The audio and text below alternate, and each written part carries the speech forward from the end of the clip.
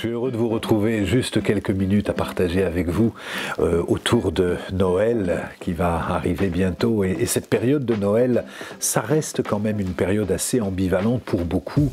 Noël, c'est les fêtes de famille, c'est les retrouvailles, c'est le sapin, c'est le feu de cheminée, c'est une espèce d'imaginaire festif autour de ça, ou de réalité festive aussi autour de ça.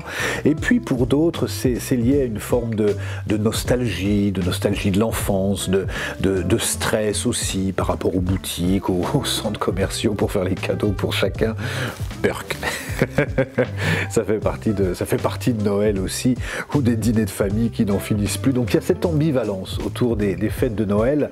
Avant de s'appeler Noël, hein, il y a vraiment les fêtes de Yule chez les Celtes, hein, déjà 200 ans avant Jésus-Christ, on fêtait vraiment les fêtes de Yule, qui est une invitation au solstice d'hiver à plonger en soi pour aller chercher la lumière vraiment en soi, puisqu'on est au niveau de l'équilibre entre la lumière et l'ombre dans un point culminant avant la bascule. Donc c'est vraiment une invitation à aller chercher la lumière en soi. C'est ce qui fait que effectivement ces périodes sont des périodes ambivalentes où on peut avoir envie d'extérioriser, d'intérioriser. On est vraiment à un point culminant.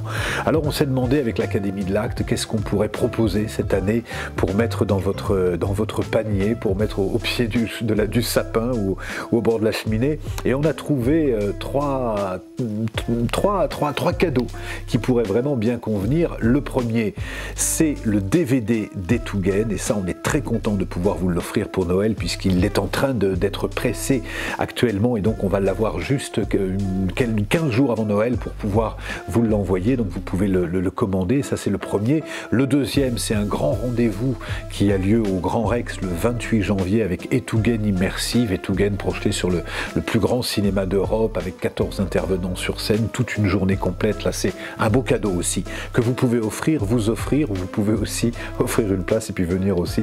Ça va être un rendez-vous exceptionnel, ça n'a lieu qu'une fois par an, enfin qu'une fois par an, en tout cas une fois par an, mais peut-être en tout pas plus.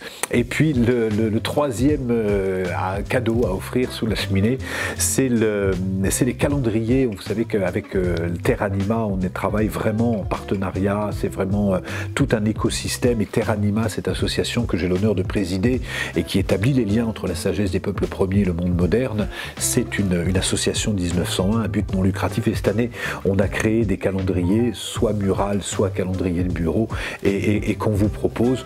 Voilà, avec tout ça vous avez la possibilité de soigner votre hutte du Père Noël et d'avoir en tout cas une fête de Noël en lien avec vos valeurs et en lien avec votre cœur.